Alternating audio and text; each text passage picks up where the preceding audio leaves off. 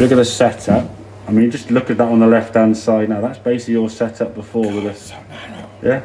I mean, okay, you could argue if that was someone setting up there, I'd say it's maybe a smidgen on the wider stance, but because we're so tall, I think we need that base. Okay, yeah, because it gives us a bit more. We're top heavy, aren't we? Yeah. Well, I noticed I was saying to you, there's a lot of mass up down, there. I was getting blown. Well, yeah, and of course, I've got a narrowest. Yeah, oh, yeah. I'm all over the place. But yeah, exactly. A windsock in the wind there. So yeah, so that was your previous setup. So we're wider in the base now, so you can actually shift your weight better. Because your knees are so close together, when you swing back, it's always a slide and a sway. Yes. There's your impact.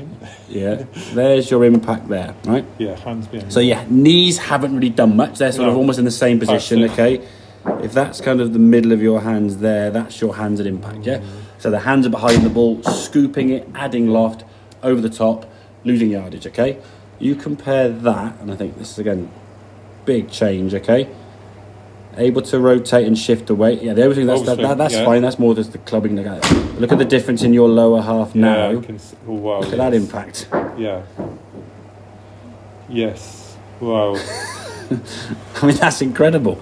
To go from that, I mean, that's basically from your left shoulder down there. Perfect, okay? If we talk about that. Perfect, yeah? That makes such a difference. Whereas if you look at this one on the left-hand side, I mean, there's the left side, then you got your arm going in there. Yeah. It's like an odd-shaped Y, isn't it, yeah? Yeah.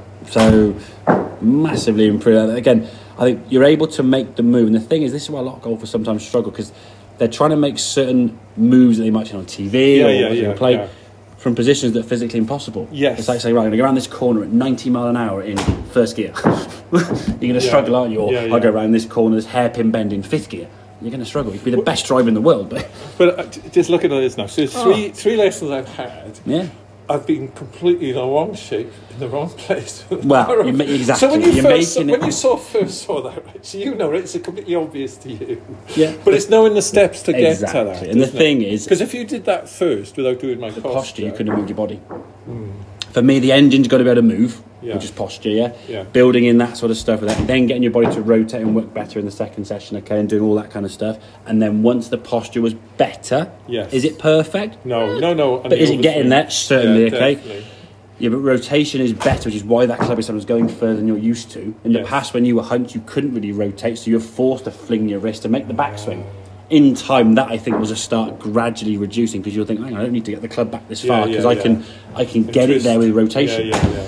Now we've got the engine working better, the engine's in a straighter position, and you're rotating better. Now you can shift your weight onto the left side as you want to, because the things that are in place to precede that are there. Whereas before, if I say, on your impact, I could see the first lesson, your impact was still scooping, adding over the top. But if we said, just try and shift your weight to the left-hand side with a back like this and no rotation on the way back, and then it'd fall down, There's got to be sequenced bit by bit, and it's putting the jigsaw piece together. I'm so grateful. Moving the body in a better way now, Physically now you can move so much better, You look more mobile and more... Well, I've had lessons with other guys, but they haven't taken me down the route that you're taking me down. In fairness, the posture one was. Yeah. You know. But there is a journey from A to Z, effectively. And sometimes people go, here's A and here's Z.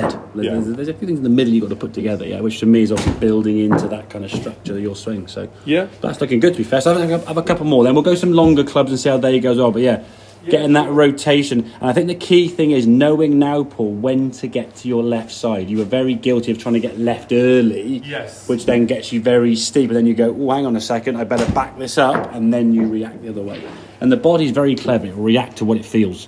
Despite what you think you're doing, you'll feel things and make adjustments, But getting into that impact is just, massively improved, really good.